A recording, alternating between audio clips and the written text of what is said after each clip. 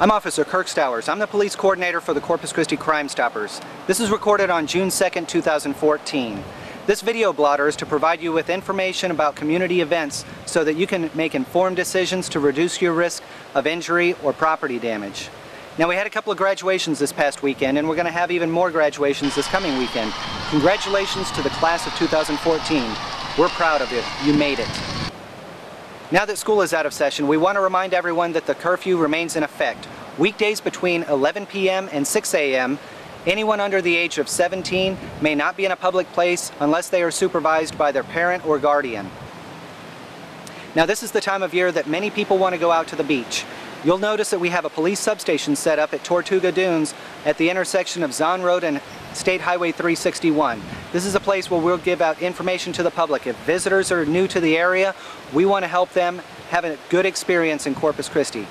Now, back in town, at the police headquarters, police arrested 32-year-old James Rockymore. A police officer saw Rockymore throw rocks at a patrol car while it was parked in the parking lot of the police headquarters.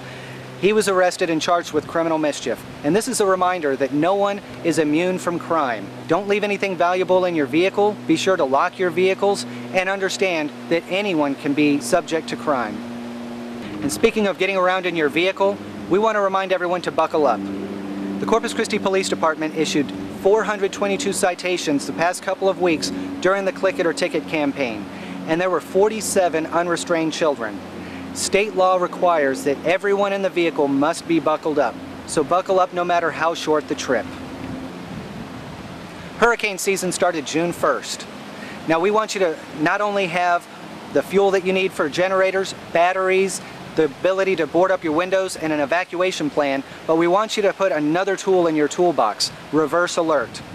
Go to reversealert.org and sign up for how you want to be contacted about the latest information about an incident.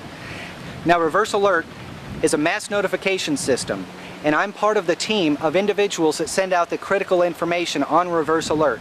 It's not just about hurricanes. So anything that I want my family and friends to know about, whether it be that the roads are closed, whether the freeway is shut down, whether there's a barricaded person, whether there's any kind of a hazard to the public, if I notify my friends and family, I send it out on Reverse Alert. So be in the loop. Go to reversealert.org and sign up.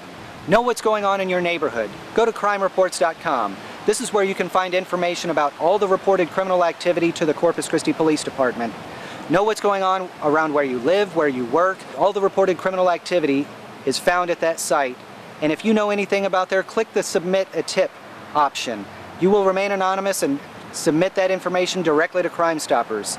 As always, like us on Facebook, follow us on Twitter, go to our Instagram account, go to all our social media sites, and be an informed citizen.